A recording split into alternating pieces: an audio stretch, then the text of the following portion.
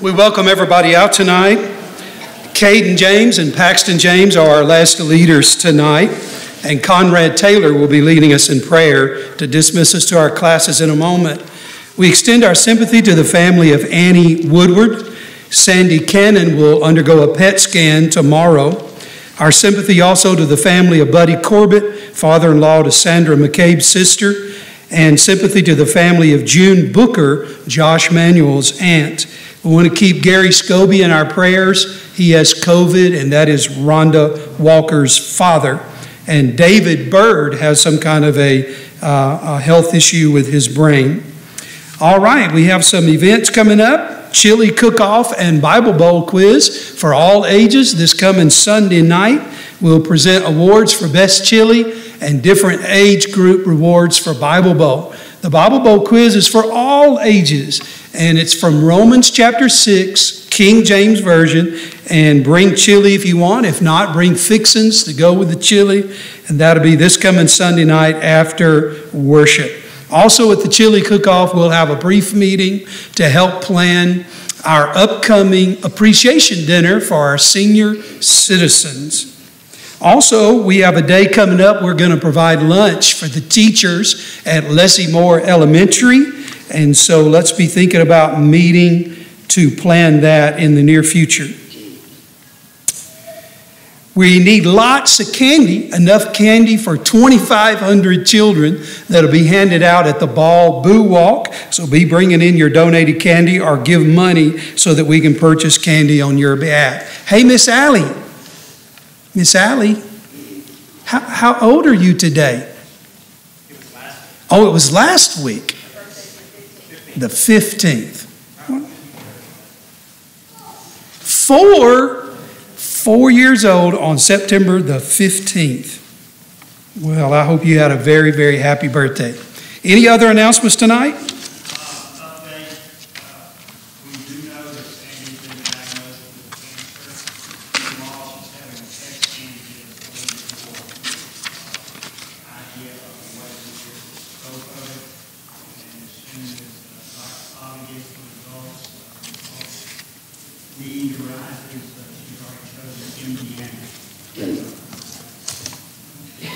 All right.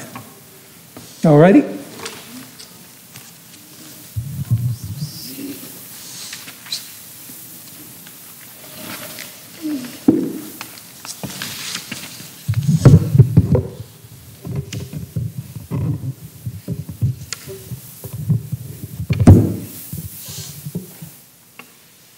I will be singing, "Thank you, Lord," first and last verse. Thank you, Lord, first and last verse. Thank you, Lord, for loving me, and thank you, Lord, for blessing me. Thank you, Lord, for making me whole and saving my soul. I want to thank you, Lord, for loving me.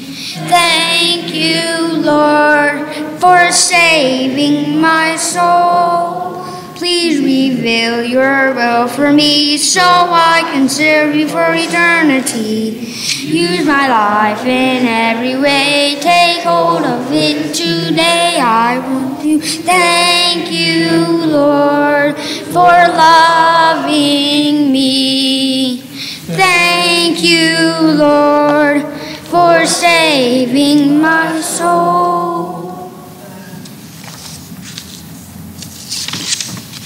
I will be singing "Soon and Very Soon," first and last verse. Soon and very soon, first and last verse. Soon and very soon, we are going to see the King. Soon and very soon, we are going to see the King. Soon and very soon, we are going to see the King. Hallelujah, hallelujah, we're going to see the King. No more dying there, we are going to see the King. No more dying there, we are going to see the King. No more dying there, we are going to see the King. Hallelujah, hallelujah, we're going to see the King.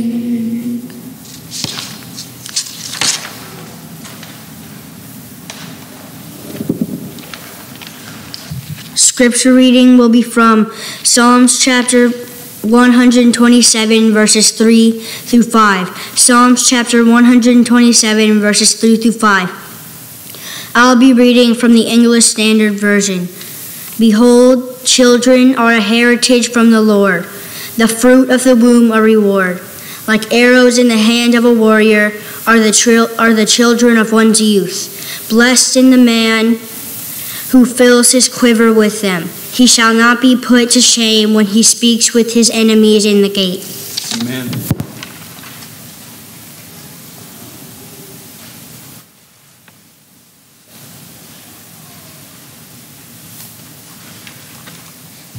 A little taller than them.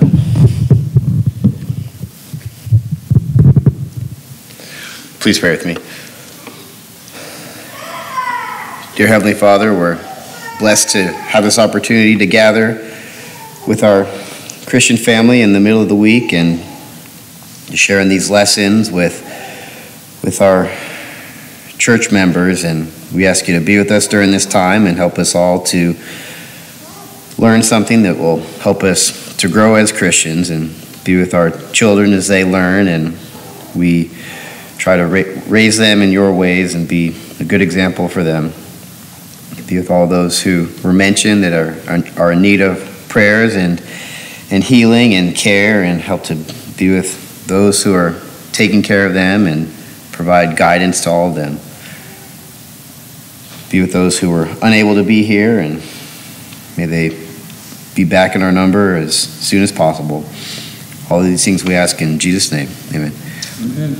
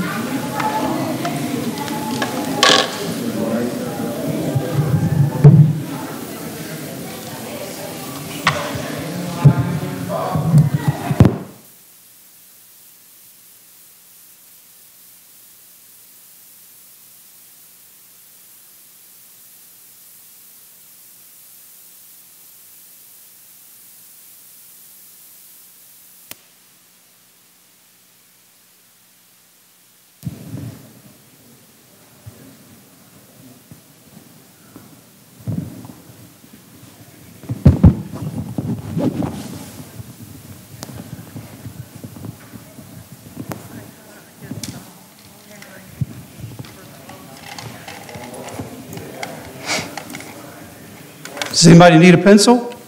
You'd raise your hand, I'll bring you one. Anybody on this side? Sir? Last call on pencils, anybody?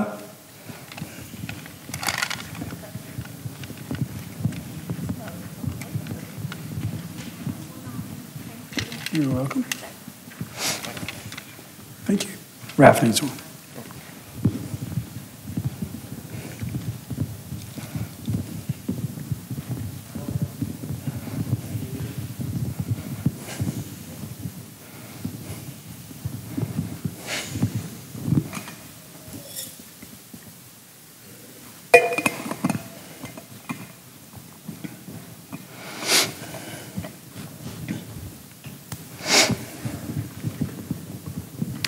We welcome everybody to our Bible study tonight from the book of Job, and invite everybody to join in our discussion, make comments, ask questions, give us your observations. That's always helpful. It's great to see you.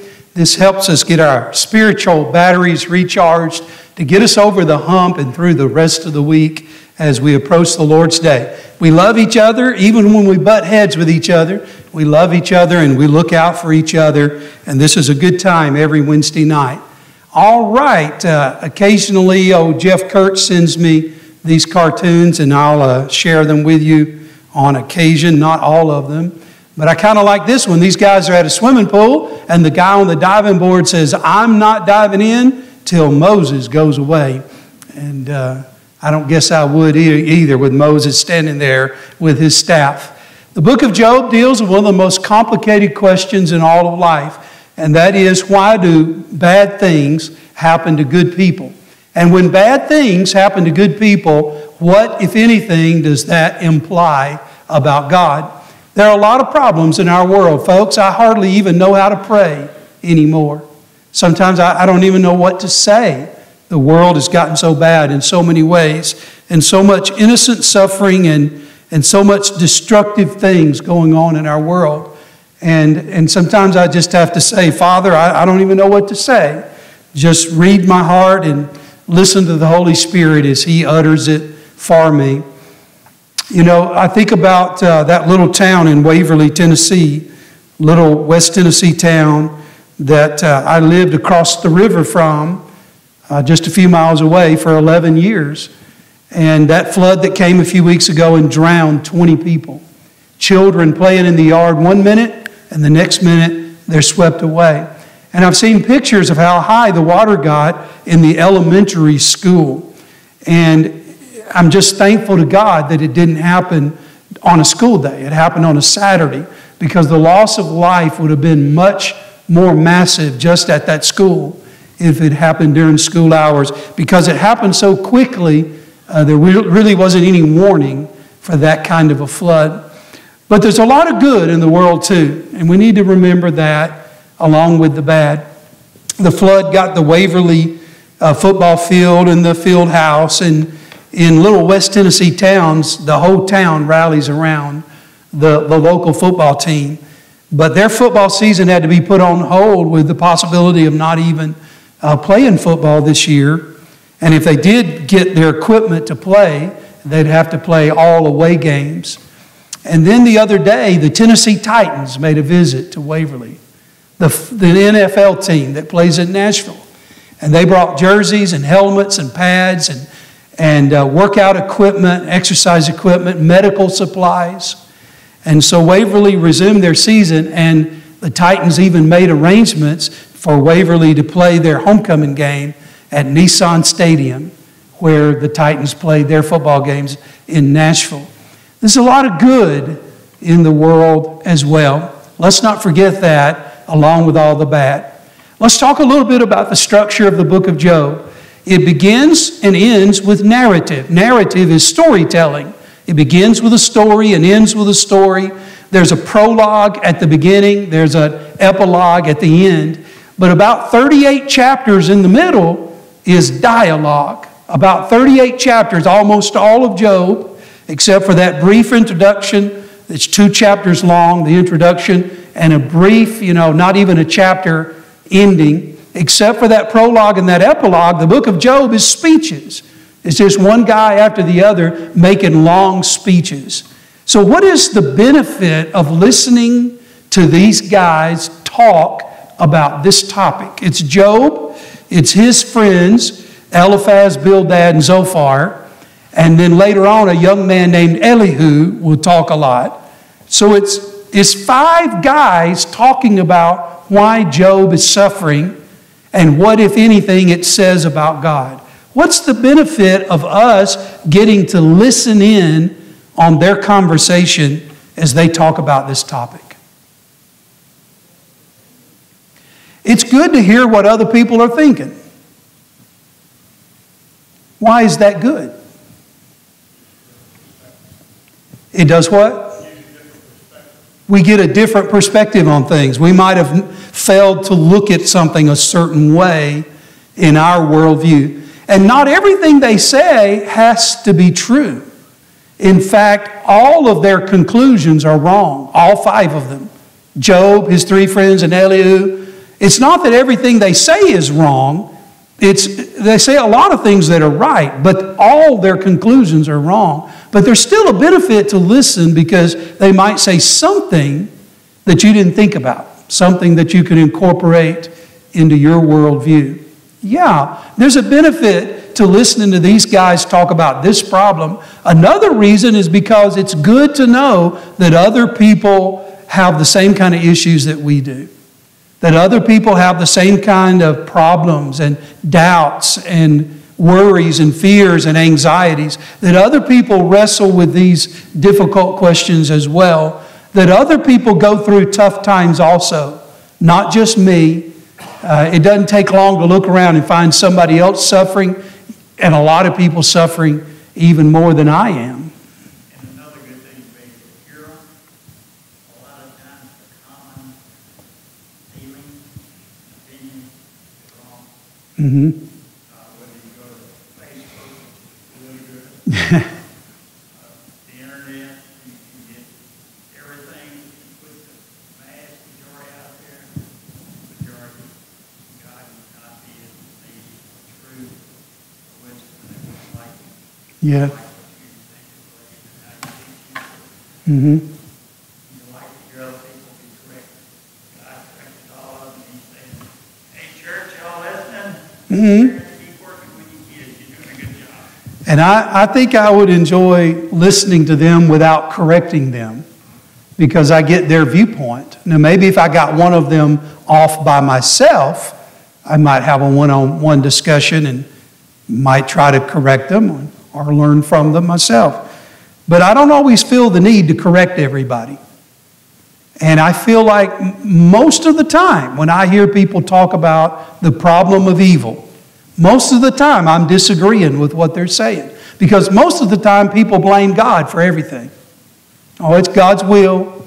I guess God just needed her more than you did, so he took him on to heaven. God needed another flower in his garden, so he took your wife so he could enhance his garden in heaven. I mean, I don't believe in that. I don't agree with that at all. I don't think God does bad things to people. I think God uses the bad things that are done to people. But God doesn't do bad things to people, but not to innocent people. But the thing is that even though I disagree when people often talk about this or other topics, I don't always feel the need to correct them. But I do benefit from listening to other people. I find a benefit in it. I probably told you before, every once in a while, if not every day, I see a friend of mine post something on Facebook that I don't agree with. And instead of engaging them for the whole world to hear our argument, I usually just scroll on past it. And I don't get mad at them, and they're still my friend. And I take what good I can from what they had to say. But I don't feel the need to engage everybody that I disagree with. But there is some benefit to be learned from listening to other people. Well, the first 2 chapters are the prologue to the book of Job before the speeches start. The first 2 chapters set up the speech making. And there are 6 different scenes in this prologue. And with these 6 different scenes switching back and forth between heaven and earth, something's going on in heaven. We presume it's heaven anyway. I don't guess it necessarily has to be, but it's a divine council meeting taking place. And so you would think that would be happening in heaven. And then what's happening down on earth with Job. We switch back and forth between these scenes. And then when we get into the speech making, it's very long monologues. Some of these monologues go on for 2 or 3 chapters or more apiece. And it sounds Shakespearean. Even though Shakespeare doesn't come along for centuries and centuries, the point I make, or what I mean by that is, it sounds like it's a script for a play. Now, I'm not saying Job's not real. We talked about that last time, 2 weeks back when I was with you. Thank you for letting me be gone last week to deliver all those supplies to Lafitte. I really appreciate you letting me do that. I've never, other than the hurricanes here last year, and we were far from the coast, this is the first time that I've actually seen the aftermath of a coastal hurricane. And the news doesn't do it justice. You really can't depict it with pictures. It really is indescribable. Boats and ships everywhere in people's yards that, damaged people's houses when the shrimping boats were blown into people's houses. But mostly flooding, the whole town was flooded except for one little spot. And that's where our disaster response team is set up, at that spot. But just mud everywhere. The ditches on the side of the road are filled with mud from the waters receding. And they're trying to scoop it out, and it's so soupy They can't even really scoop it out with the backhoes. But, houses just filled with mud, people trying to muck out their houses. It really is indescribable. Somebody told me one time they had gone to the coast. I don't even remember where they said it was. And they saw sharks caught in the power lines. I don't know if the water got that high or if they were blown up there or what. I've seen tornadoes do some weird things. I guess the winds of hurricanes could do that too. But anyway, how did I get on that? Oh, I was gone last Wednesday night. And so we didn't do Job last week. But thank you for letting me go down to Lafitte and help out. But 2 weeks ago, we talked about how this is a real story. This is a real man.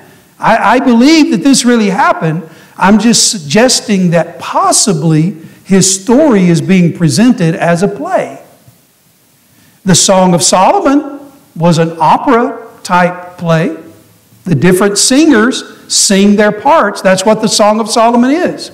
It's two major parts, a man and a woman, and they sing back and forth to one another.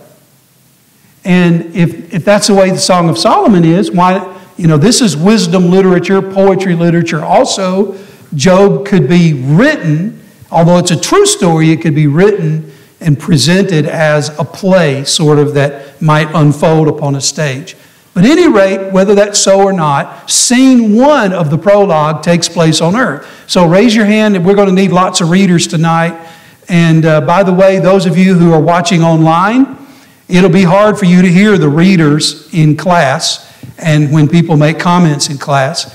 So it's very good at home to get your Bible, open to Job chapter 1 and read it for yourself, since you won't be able to hear us reading it here in the auditorium. So who would like to read first for us tonight? Okay, Christy, Job chapter 1, verses 1 through 5. Job 1, first 5 verses.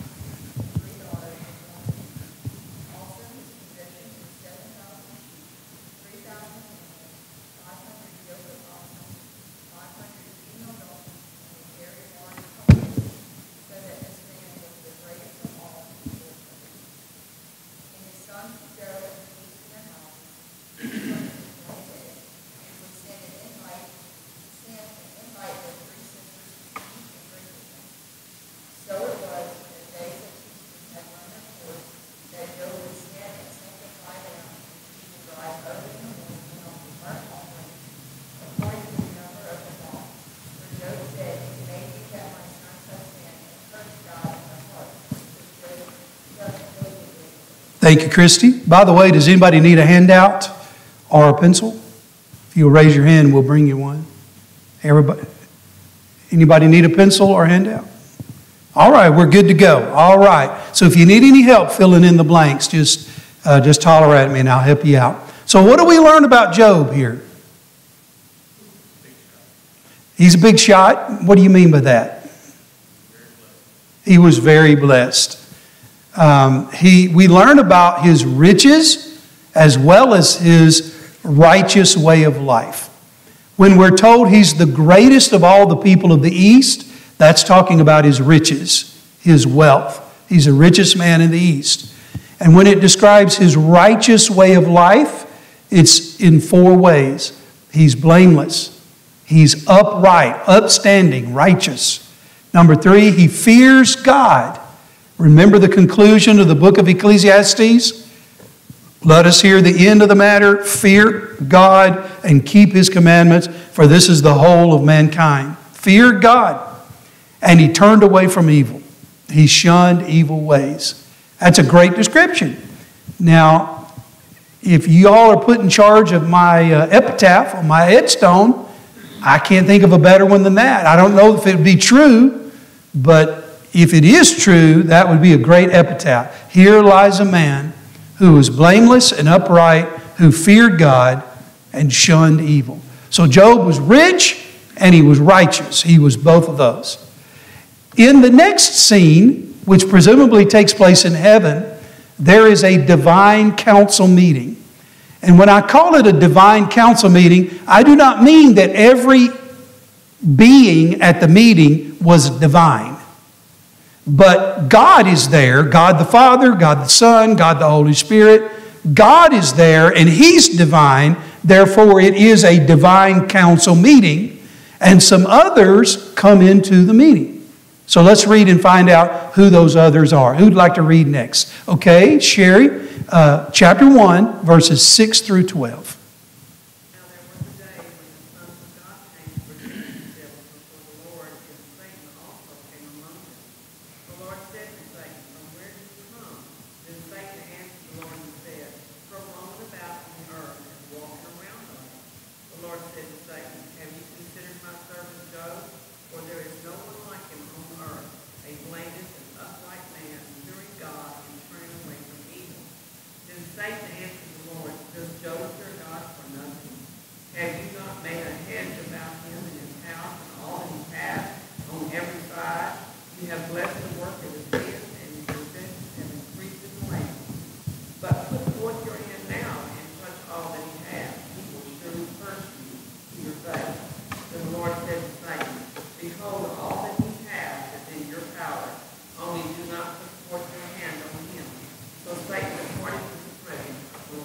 Thank you, Cherry. All right, so who's at this meeting? Obviously, since it's a divine meeting, who's there? Well, who's the divine one? Obviously, God is there, okay? So God's at this divine council meeting. But also there's somebody called in the Hebrew text, the Satan is also there. But it's God, that's the divine part. And there are also the sons of God. Is that what your translation says? Sons of God, B'nai Ha-Elohim is what it says in the Hebrew. B'nai Ha-Elohim is sons of God. And among them is the Satan, it says in the Hebrew. Now, we don't know if that's a proper name. Satan, the devil, the diabolical one, the evil one, or if it's just the word Satan, which simply means an adversary or an accuser in a judicial setting. That was a word for the prosecuting attorney, as well as what came to be a name for the devil, Satan. So not everybody that is a Satan is the devil. So is this the devil, or is it just a prosecuting attorney at this divine council meeting? We'll talk more about it and let you decide for yourself. But is the Satan one of the sons of God? Or does he just come in with them? I guess you could read it either way, couldn't you? If he is a son of God, well, what implication is there of that? What does sons of God mean? Plural, sons of God, B'nai Ha-Elohim. Yeah, every time, as far as we can tell, every time B'nai Ha-Elohim occurs in the Hebrew text of the Old Testament, it means angels. As far as we can tell, every time B'nai Ha-Elohim occurs in any ancient Jewish literature, the Bible or otherwise, it means angels. And so technically what son of means, it's characterized by. Therefore, son of man is a phrase that means human or mortal, characterized by man, characterized by humanity. And son of God is a phrase that means characterized by something other than mortal, not human. Thus, sons of God means angels in ancient Hebrew literature, biblical and extra-biblical. Sons of God means angels, not humans, beings that are other than human. And Jesus then comes along in this world where these phrases existed, and he usually refers to himself as Son of Man, characterized by man. And he was human. He was born of a woman.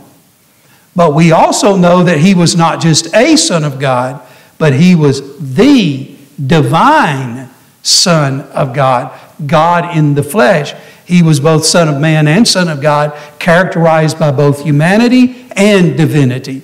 Jesus was not 50% man and 50% God. He was 100% both. He was the God-man. Okay? But before Jesus came to the earth as the God-man, these phrases already existed and had for centuries, and simply meant sons of God simply meant angels, and son of man simply meant human or mortal. Well, these are sons of God. These are angels, angelic beings. And if all the clues that we have from the Old Testament that we assimilate, all the clues about the possible origin of the devil are correct, and that's up for debate, but if all the clues that we put together are correct, then the devil was an angel in heaven who rebelled against God and was cast out of heaven, and all of that happened before time.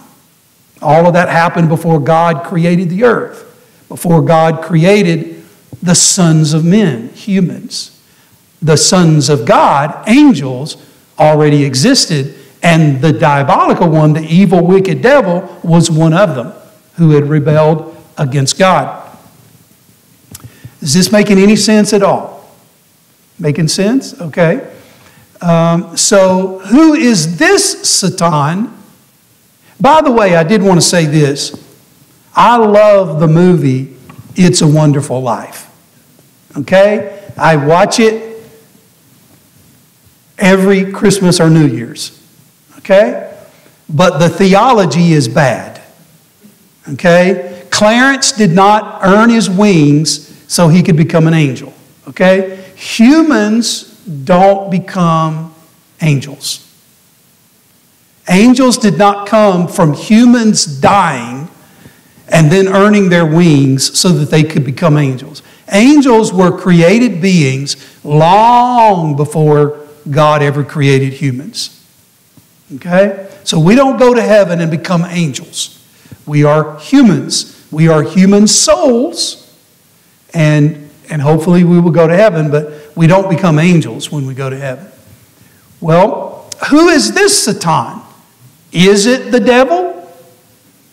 The Son of God, or one of the sons of God, one of the angels that rebelled against God and got cast out of heaven? If so, how can he stand before God in heaven at this divine council meeting? How could he exist in the presence of God at this council meeting, being wicked and evil? I don't know. Maybe it is the devil.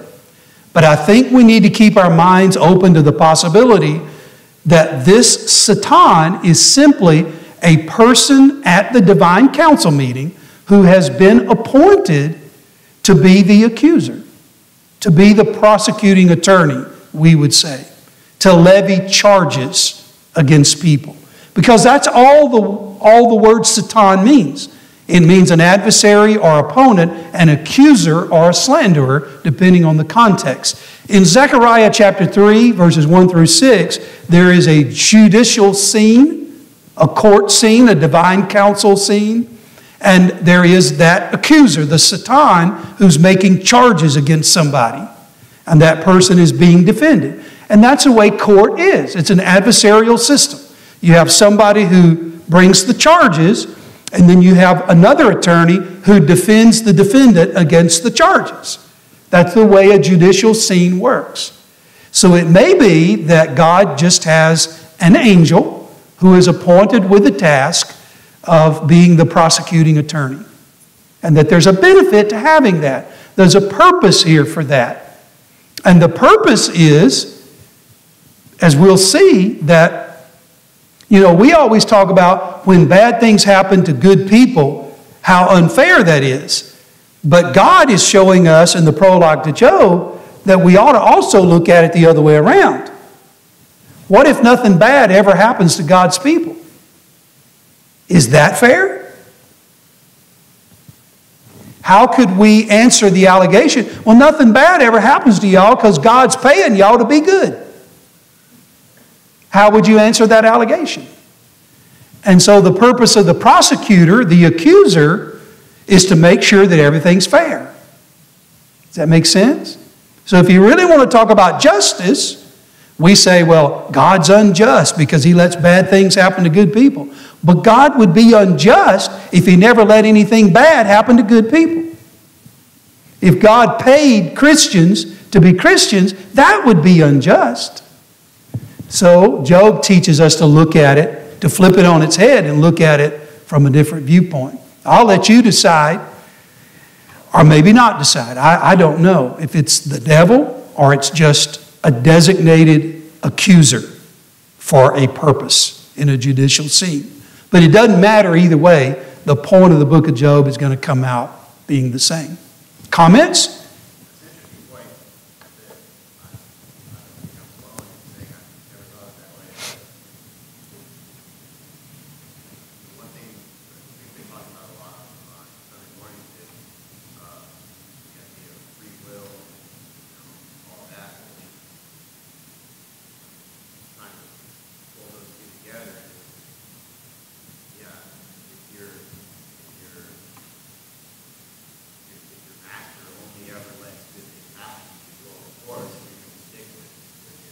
Right.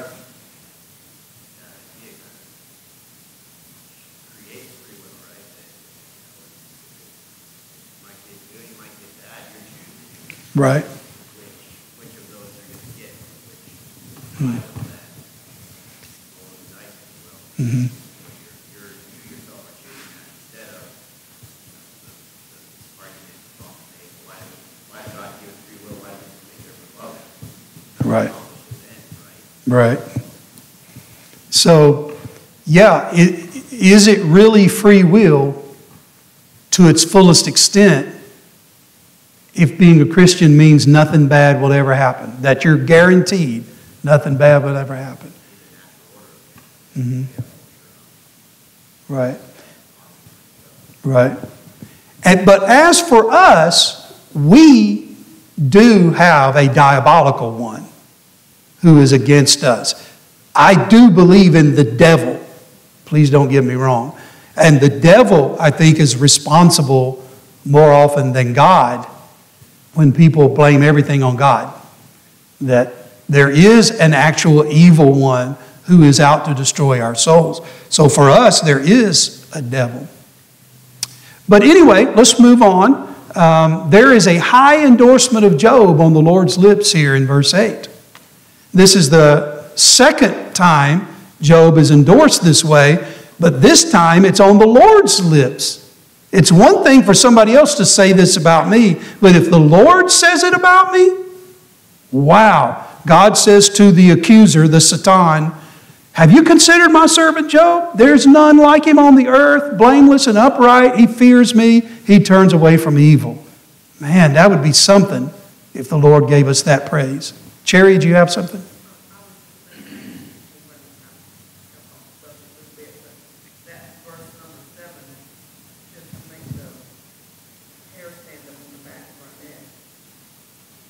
Yeah, where have you been? I've been to and fro, walking around, looking for something. Now, our Satan, our devil, something similar is said about him in 1 Peter. Is it 1 Peter? He walks around as a roaring lion, seeking a soul to devour. Is this the devil here? Or is it just an angel that God has tasked with the responsibility of examining things on earth, and as a messenger of God, reporting that, here's a concern that needs to be addressed. And the idea would be that there are angels all around us all the time. And they're messengers of God, and they're also agents of God to do his bidding. In Hebrews chapter 1, verse 14, the Bible says that Christians have angels, that their purpose is to aid those who will inherit salvation, to help those who will inherit eternal life. Hebrews chapter 1, verse 14, that there are angels whose purpose it is to give aid to those who will inherit eternal life. So there are angels among us. And I don't know how many of them are sitting on that microphone right there. How small or large they are. I can't see them. But I believe they're agents of God sitting here to help me get to heaven. Not to ensure I'm going, but to help me if I want to. If I'm willing to do what it takes to make sure that I can make it. So, yeah, it's something to think about.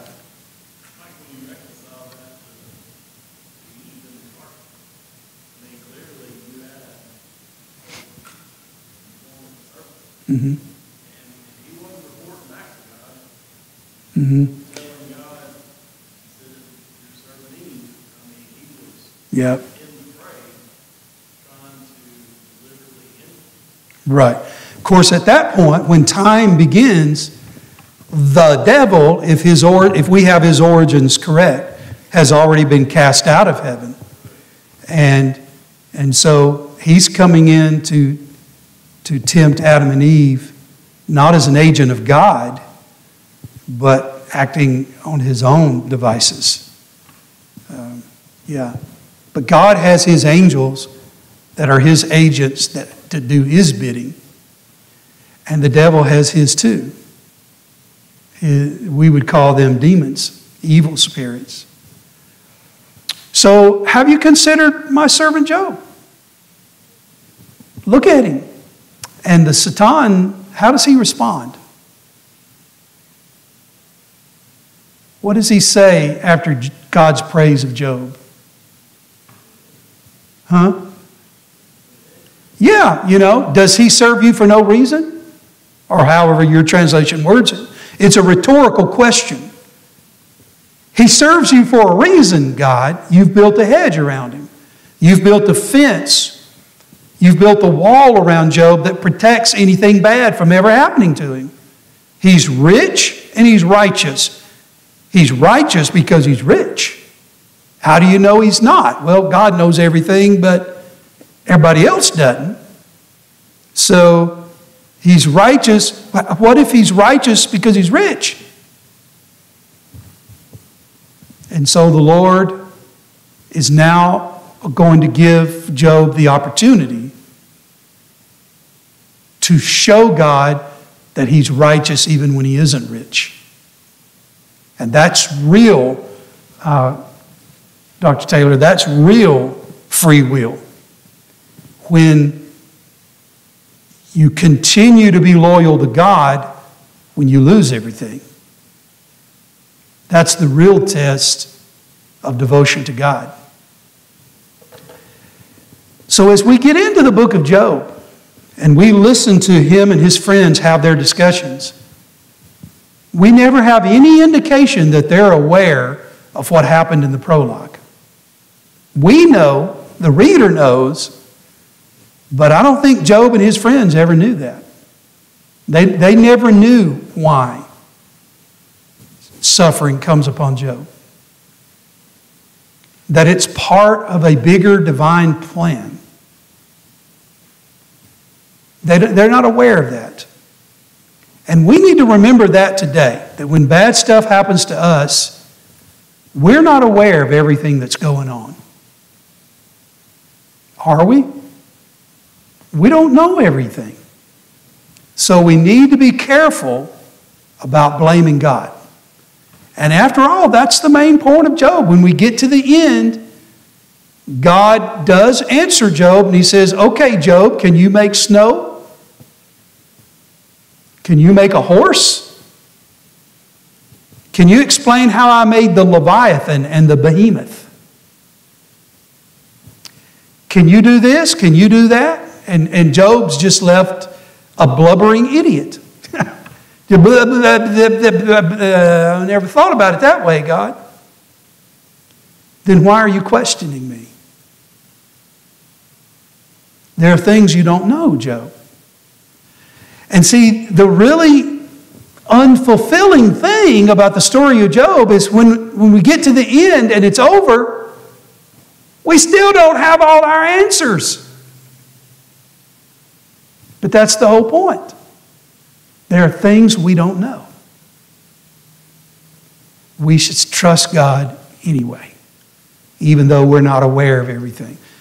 When it's tempting to blame God, let's just say, God, remind me that I don't know everything, that I'm not aware of the whole story and everything that's going on.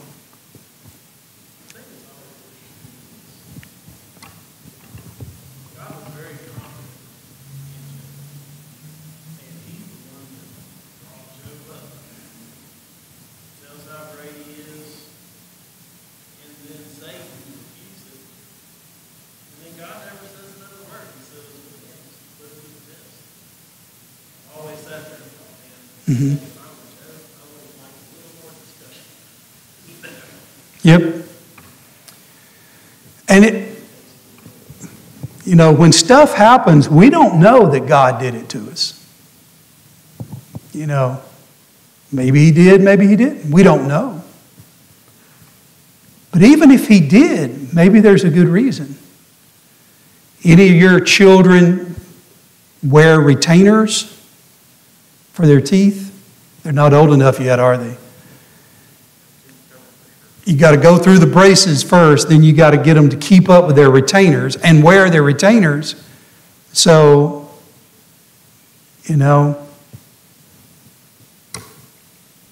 Mallory lost hers one time, made us late for somewhere we needed to be. We never did find it. We think she threw it in the garbage at a restaurant. And we're digging through the garbage.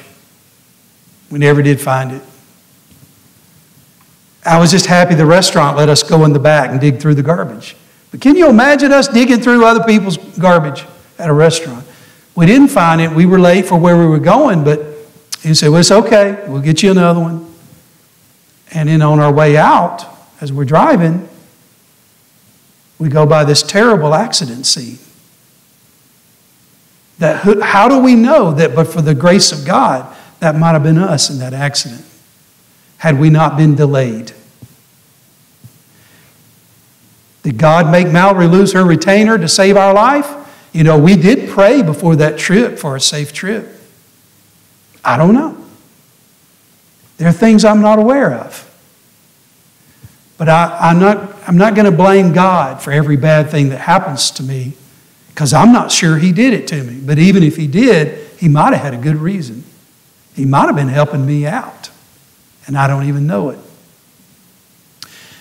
There's a lot about the divine plan we learn from the story of Job. We don't learn everything we want to know, but we learn some things. For one, temptations and trials are part of the divine plan. God never tempts people to sin. But He does allow us to be tempted, and He does allow our faith to be tested. And occasionally He might even send us tests of faith of His own. It's not that every bad thing that happens that God did it, but it's that God uses it to test our faith and strengthen our faith. We grow when we're tested, unless we fall apart in the test. Satan even, and I'm talking about the evil Satan, the evil one.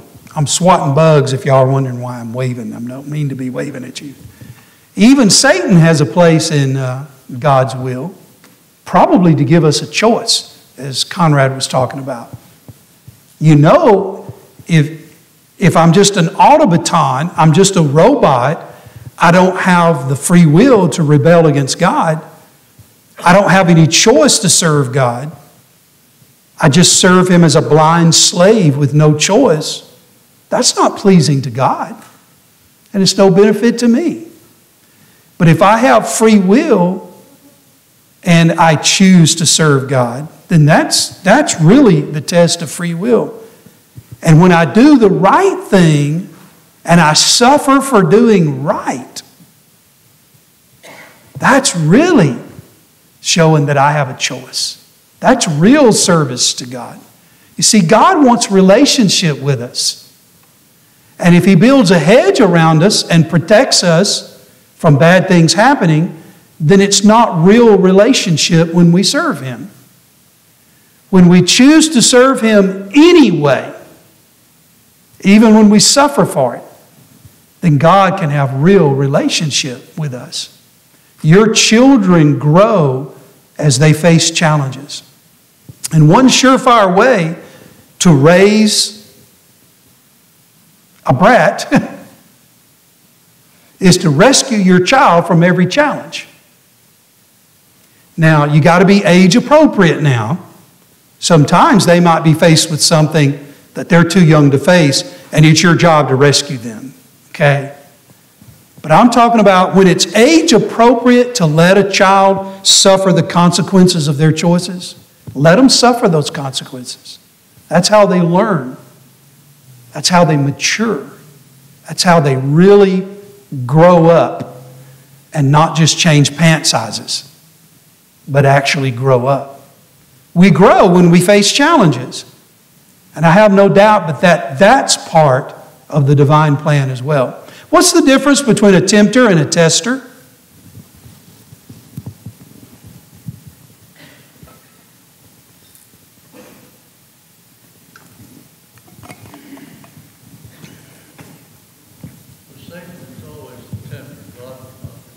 God tempts no one. God can't even be tempted Himself. But God does allow our faith to be tested. So the difference between a tempter and a tester is intent. One of the things here, when we're baptized in Christ and receive the Holy Spirit, it gives us the power to overcome Satan. Mm-hmm. He was always failed, but the power is there. The assurance is that we can resist, and there is a way of escape. What do y'all say back there? What is that? That it's intent?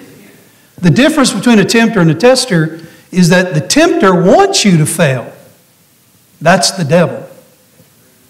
But a good teacher gives tests to the students, not because he or she wants them to fail.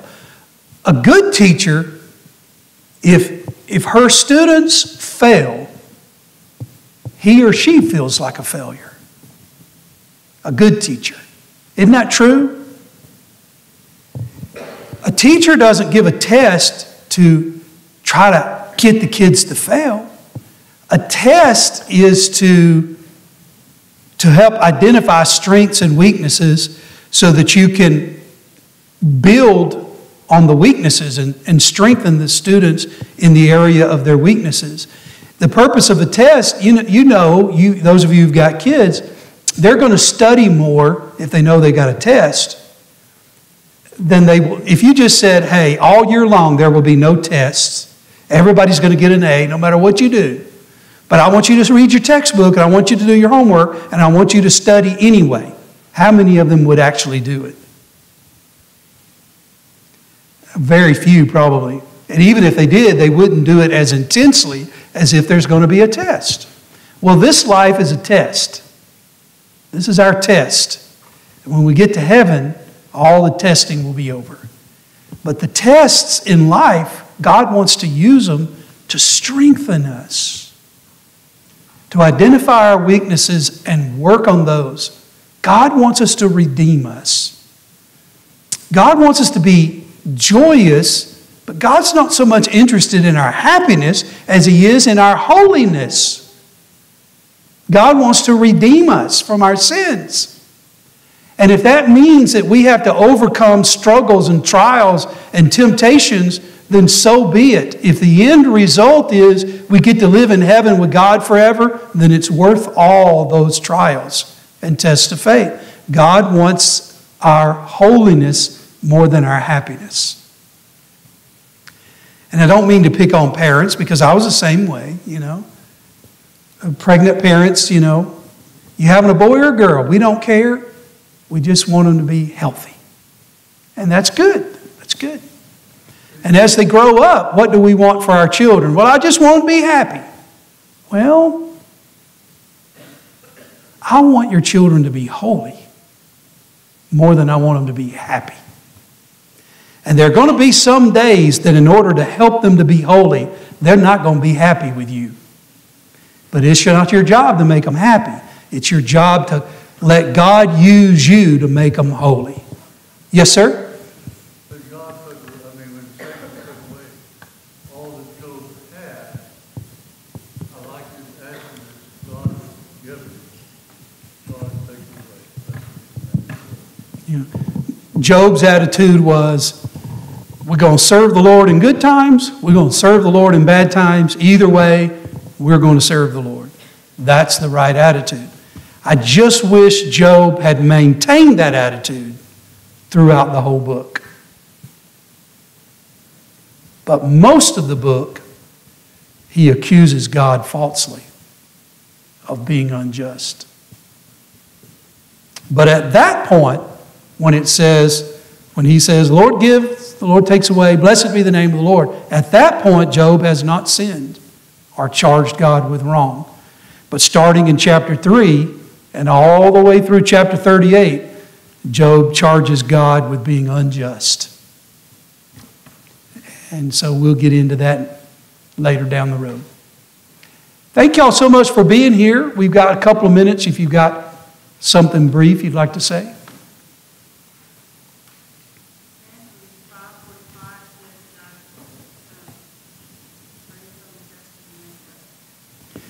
God's good to everybody, the good people and the not so good people.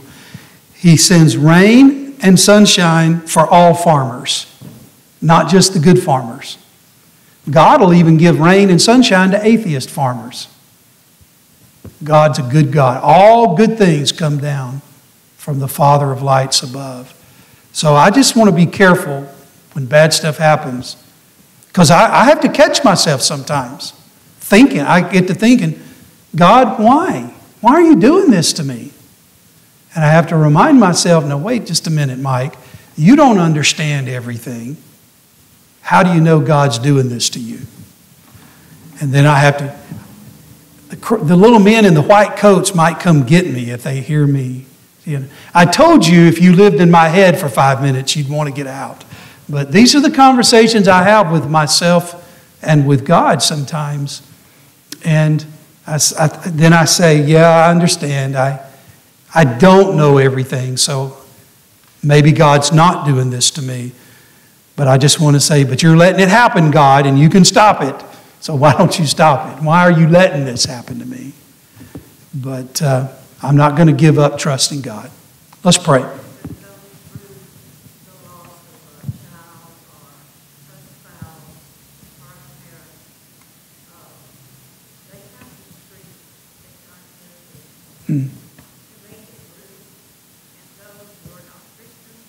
Mm-hmm.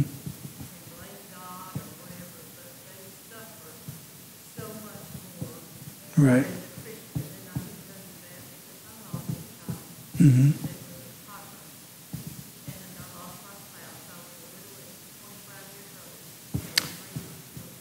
We suffer.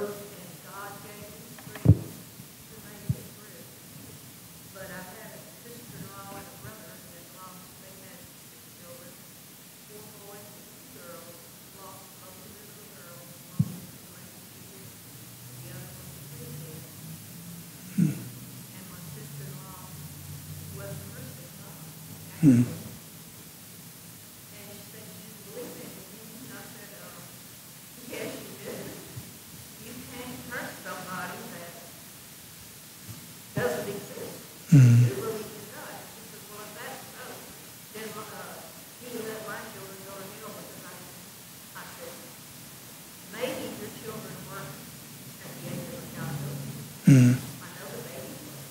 Mm-hmm. How old was that? There's no certain age he did not teach them. So there and at the bottom line, we grieve and we suffer, but not as those who have no hope. We are God's people, and we have hope. And one day the suffering will end. Let's bow. Our Heavenly Father, we're thankful to Thee for the promise of Scripture and the hope of heaven. We pray that this hope would indeed be the anchor of our souls, that we can stay anchored in the truth and hold on to you and your word, and help us never to ever be so discouraged as to give up our hope. Thank you for the hope made possible through Jesus Christ. Father, we confess that we're not aware of everything, and so we will trust you regardless of anything. We ask you to bless Sandy and all of those who deal with sickness, all of those who are grieving at this time. Help us, Father, to continue to be an encouragement to those who need us. Use us as your instruments of kindness. Father, bless all that's been taught and said and done in this place tonight to your glory and to our growth. In the name of your Son, Jesus, we pray. Amen.